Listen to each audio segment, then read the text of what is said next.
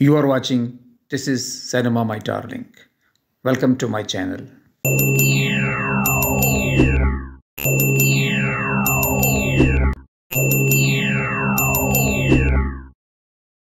जिस शख्स को आप स्क्रीन पर देख रहे हैं, क्या आप इसे जानते हैं?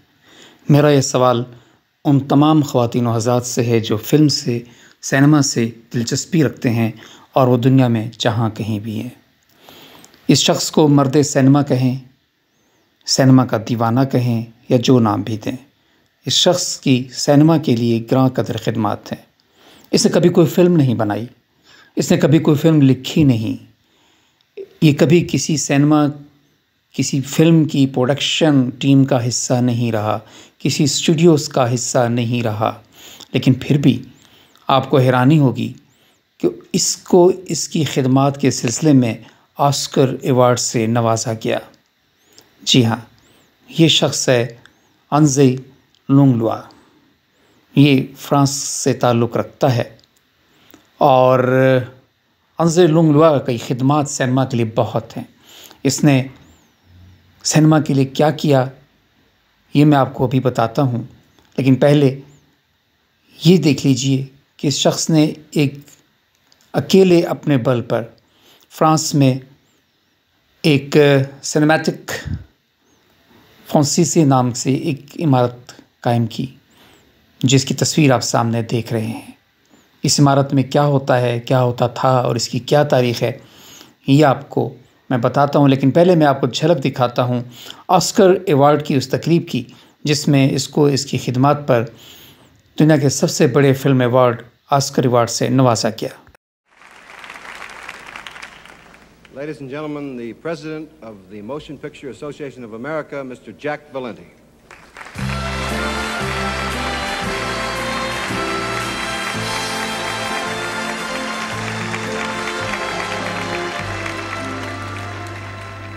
Previously, an honorary award bestowed upon an individual by the Board of Governors of this Academy has always been in recognition of someone's contribution to the art of filmmaking, whether it be in the creative or the productive sense. But tonight, the Academy presents an award to someone who is not a maker of film, but is truly a savior of them.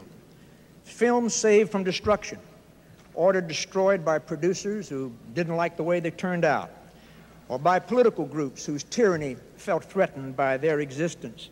Films in the process of decay by simple neglect. But this man stood guard when no one else was there because he was committed to the belief that art cannot be explained, it is felt. And therefore, it's necessary to the quality of life. Today, as the director of the Cinematheque Francaise in Paris, he has dedicated his life to see that all films live forever. And so tonight we are proud to present this award to the curator, to the collector, to the conscience of the cinema, Henri Langlois.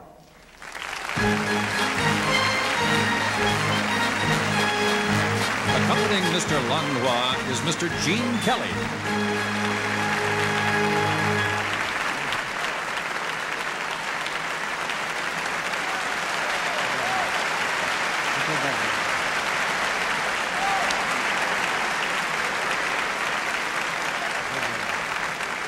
Monsieur Langlois, je voudrais présenter Monsieur Oscar. Never believe. Fantastic. En 1916, 1917, tout ce qui comptait en France, Picasso, Proust, Diaghilev, Stravinsky, étaient devenus fous du cinéma américain. Et c'est parce qu'ils étaient fous du cinéma américain que le cinéma français a ressuscité, que Deluc, Gans, Renoir, Truffaut, Godard existent. C'est tout. C'est tout? C'est tout pour vous. Well, around 1916 and 1917 in France, everyone who counted, or I should better say, all the really important artists in France like Picasso and Proust and Diaghilev and Stravinsky became crazy about the American cinema. They fell in love with it to such an extent that they uplifted the creators and the makers of French films, from Deluc, Renoir, and Abel Gance, way back then up to nowadays Truffaut and Godard. And this is the reason I like so much the film American and like so much you.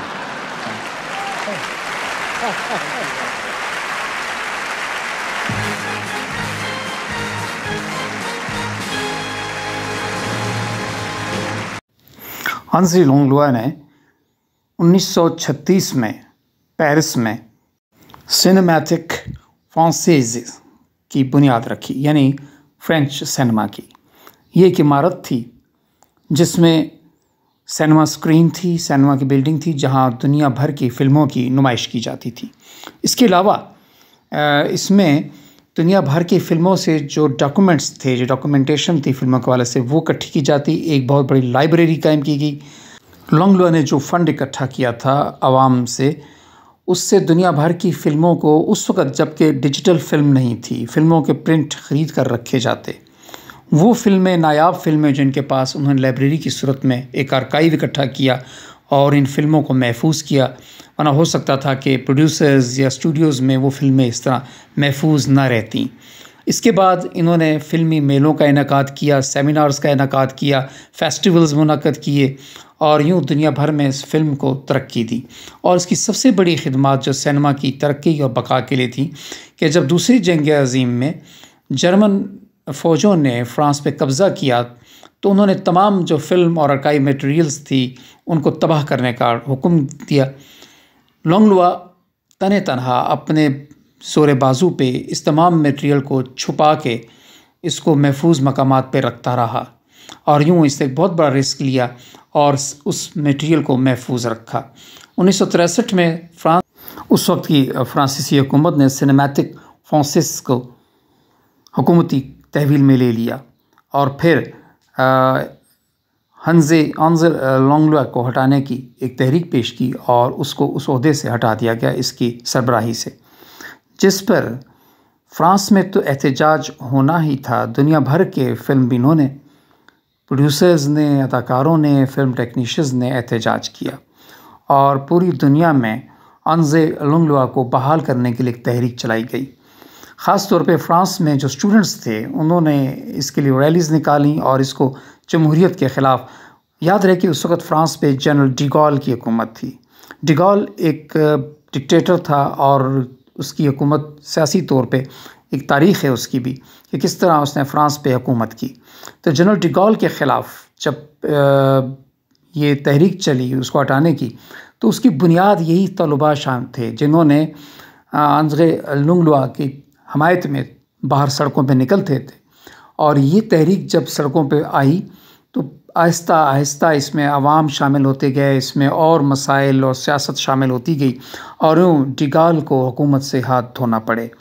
तो एक फ़र्द वाहिद ने cinema की खातिर पूरे एक मुल्क के सियासी निज़ाम को तब्दील किया। ये भी तारीख़ का एक दिलचस्प तरीन वाक़या है, लेकिन शायद हमारे यहाँ अवाम इससे बाखबर नहीं।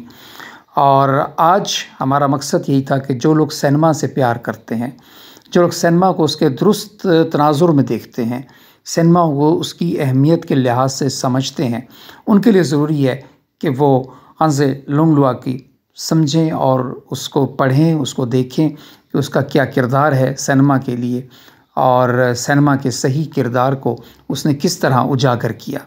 तो आज this is cinema my darling जो है वो सैल्यूट पेश करता है, ख़राज तहसीन पेश करता है इस सिनेमा के दीवाने को। और यकीनन आपको भी आज एक नई चीज़ पता चला होगी और यही हमारे इस चैनल का मकसद है कि हम दुनिया भर में सिनेमा के हवाले से आपको बाखबर रखें।